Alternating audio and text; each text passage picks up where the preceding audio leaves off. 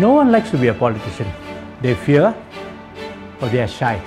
I am forced to become a politician for my children's future because I find that things are not correct. Hi, my name is Loganathan. I'm a training consultant. I joined the SAF right after my A-levels and worked my way up.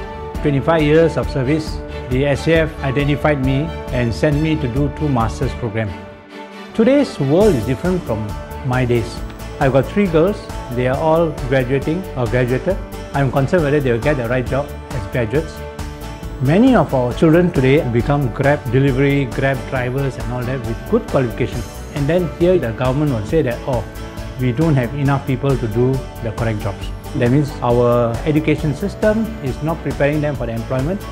Policies are really stretching everyone from left to right. Education, housing costs, employment, CPF. How are we going to look after our next 20 years? We can have still make our life better for your children's future. We need to change today. A strong opposition who can voice out your concerns. I hope you can give me your support. Thank you very much.